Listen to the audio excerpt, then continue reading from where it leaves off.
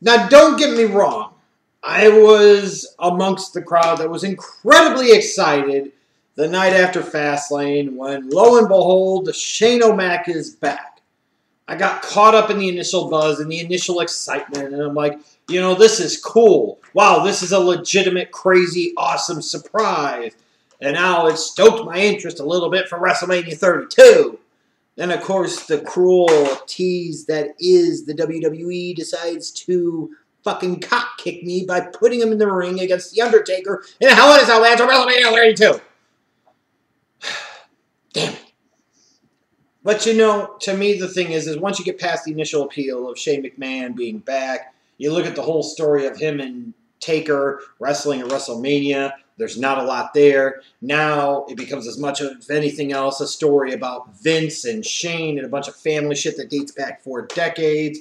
And, you know, it's just very fucking confusing. And you got to have some type of story to go off of. Something that can hook you in a little bit as to justifying why this match even needs to occur and why the hell, most importantly of all, Taker would sit there and even agree to work to this match, because otherwise it just looks like Vince's bitch. And, you know, this whole thing is starting to become kind of stupid. And it's very appropriate heading into this year's WrestleMania that this, among so many other things, looks to be completely freaking stupid. But perhaps the single stupidest thing that I've seen so far on the road to WrestleMania is the fact in multiple occasions, at multiple times, the WWE has put Shane McMahon in a situation where he has to throw rights and lefts. They've taken somebody and they're trying to establish his badassery and they're trying to get him over as this big physical force and all this other shit, and all it does is make the frickin' product look even more stupid than it already does. In particular, every time Shane throws a right or a left hand, I fucking cringe.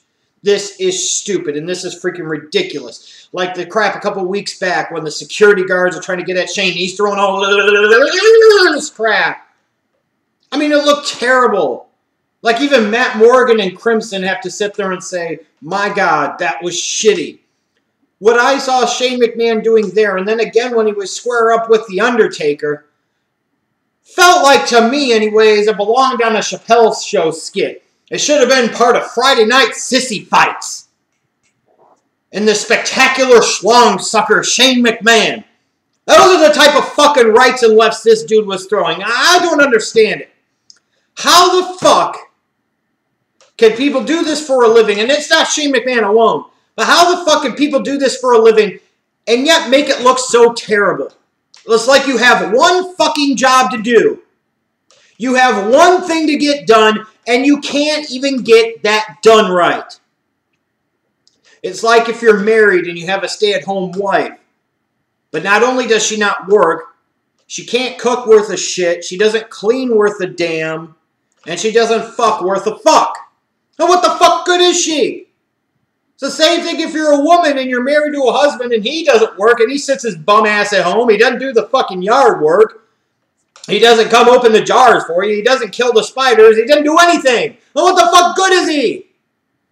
It's the same thing here. What the fuck good are these entertainers, these wrestlers, if they can't even throw rights or lefts that look realistic? We know it's fake. We know it's scripted. Who gives a fuck? So is almost everything else in this goddamn world. But you can make it look good. You could try to at least help us suspend some element of disbelief by actually trying to make it look real. But this little sissy fight crap that Shane McMahon's doing. Oh, use quick MMA strikes. Ah, fuck quick strike MMA bullshit. Take a cock kick straight in between the uprights. Fuck you. I mean, how the fuck could this company sit there and see that after the first time he did it, it looked like shit. We're going to come right back and do it again. It's just astounding to me, and it just overall is endemic to me of the stupidity of the people, frankly, inside of the wrestling business today, the performers in the business. Above all else, like the number one fundamental move you could do after the initial lockup, you would think, is learn how to throw a right hand. You would think. Yeah, consistently, time after time after time, these people can't fucking do it. And they want to sit there and get on fans about how we're stupid. No, you're the stupid fucks that can't even do your job right. You have one fucking job to do and you can't even do that. I cringe every time there's one of these big brawls outside of the ring and one of these big beatdowns. Because it always looks so fake and it always looks so fucking stupid. And these guys are sitting there throwing these sissy rights and these stupid lefts. And we're supposed to pay money to watch you guys actually wrestle? You can't even get this shit right. Knowing goddamn good and well that probably once we get to WrestleMania, Shane's going to potato somebody's fucking ass immediately. Probably Taker, maybe Vince too. Who the fuck knows? Who the fuck cares?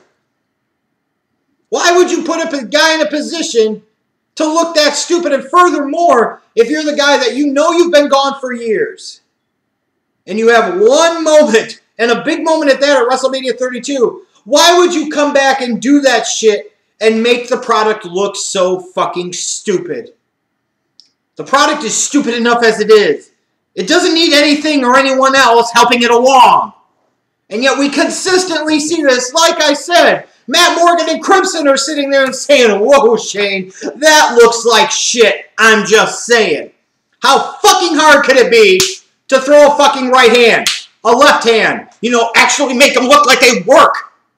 Actually make them look like they're somewhat fucking real. See that? How hard is that? Unbelievable. The fucking Jay-wearing, fucking strutting and profiling, Muhammad Ali wannabe Shane McMahon has come back. And he's in one of them feature main event matches of WrestleMania 32.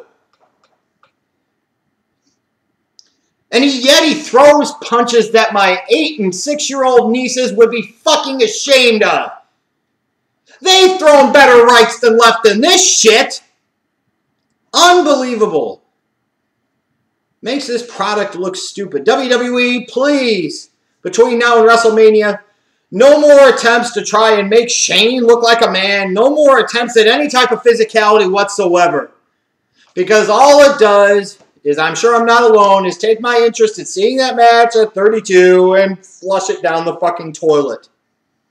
When I legitimately feel like I can throw better rights than lefts than your featured performers at the biggest show of the year, there is a fucking problem. All this jiu-jitsu, fast, furry-paced, fucking MMA bullshit. How about people actually learn to become professional wrestlers? Jesus Christ, you would think Shane McMahon would know better. You would think Shane McMahon would be better. And you think the WWE, once he did it once, would know better than to put him in the same situation again to make it look even more ridiculous and stupid. But lo and behold, what do you know? Ding dong, that's fucking wrong. The bluest of blue fucks is wrong with the business today. Jesus.